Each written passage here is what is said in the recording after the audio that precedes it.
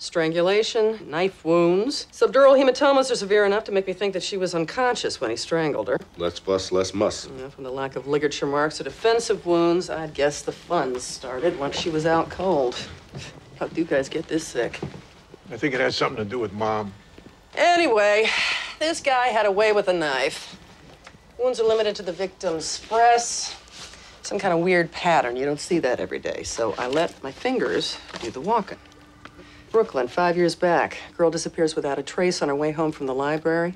Her body's dumped, bludgeoned, raped, strangled. And slashed. Yeah, the slash marks on Sally Gallen's breasts and those on the Brooklyn girl are close. How close? Close enough for a maybe. Lab's running DNA on the semen samples. I'll let you know. Thanks.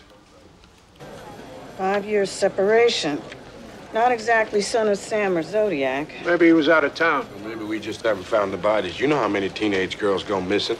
The guy the Gallen girl spent the weekend with? A real sweetheart. Yeah, with a real alibi. Well, I'll set you up with this Detective Goldstein who worked the Brooklyn girl. Meanwhile, let's not press the public panic button just yet. You ever have one that won't go away? More than one. Sorry to hear that. Holly Pinkston was mine. 18, pretty as a picture, straight A's. She left the stacks with an armload of books about Napoleon. Ran into a girlfriend, yak about this and that, head home, that's it. So there was no ransom call?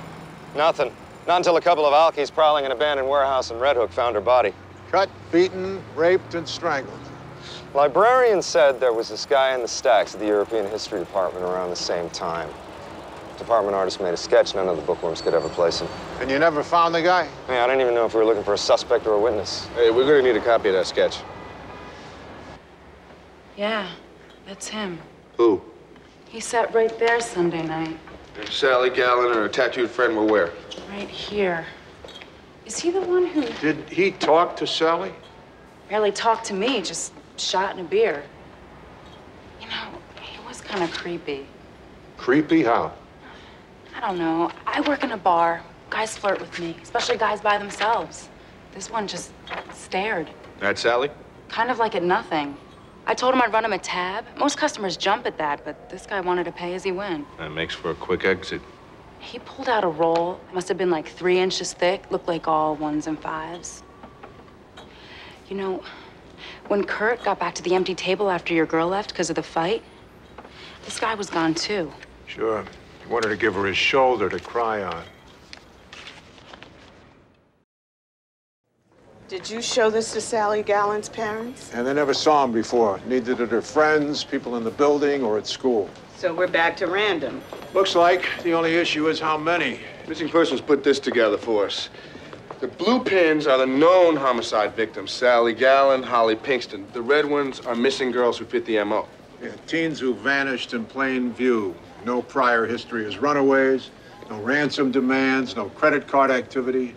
We're looking at 5 boroughs in Westchester County. Blondes, brunettes, Asians, blacks. I'm not seeing a pattern here. In all honesty, neither are we. Well, someone's got to know this guy. So start with the Manhattan pins, work your way to the bridges. She was walking home from practice. Music? Basketball. She's a pretty good two-guard. They actually recruited her to play at Marbury Prep. I don't harbor any illusions. I know Sophie's dead. My mother and father know, too. They never could have left the city if they had any hope. Hardest thing about it is imagining what some freak did to her.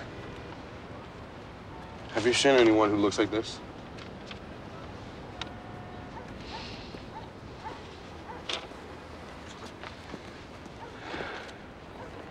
I'm sorry. You okay? Yeah. I'm all right. It just came back all of a sudden. I'm sorry, man. No, I know you're trying to help. I'm just gonna sit here for a while. I'll call you if...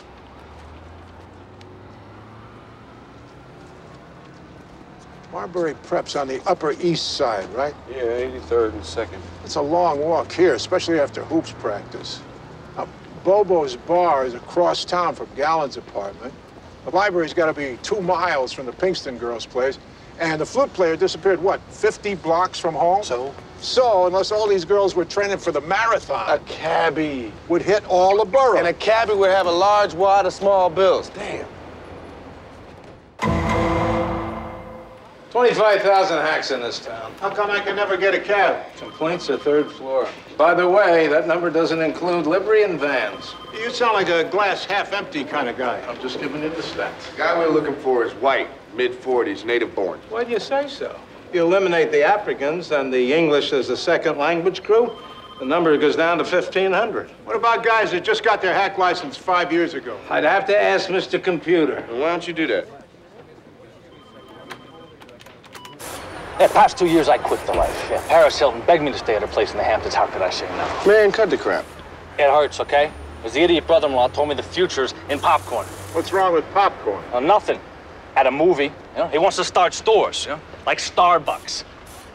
Charge a lot, he says. The morons will eat it up like it's... Like popcorn? Exactly.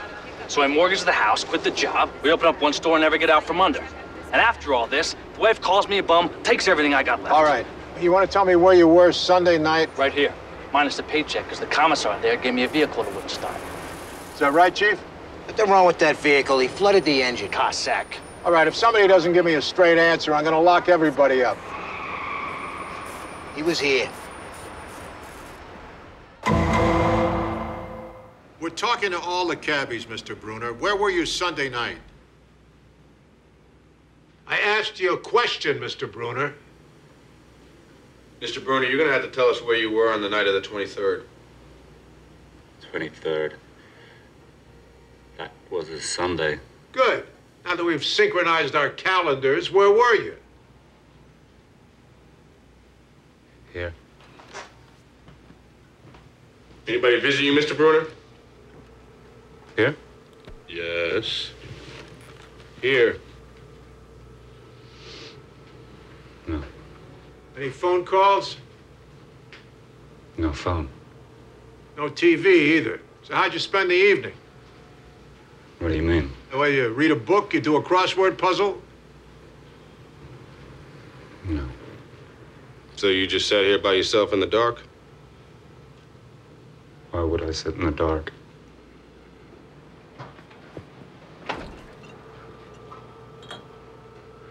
You want some cheese? Put it down. Pagoda? Drop it.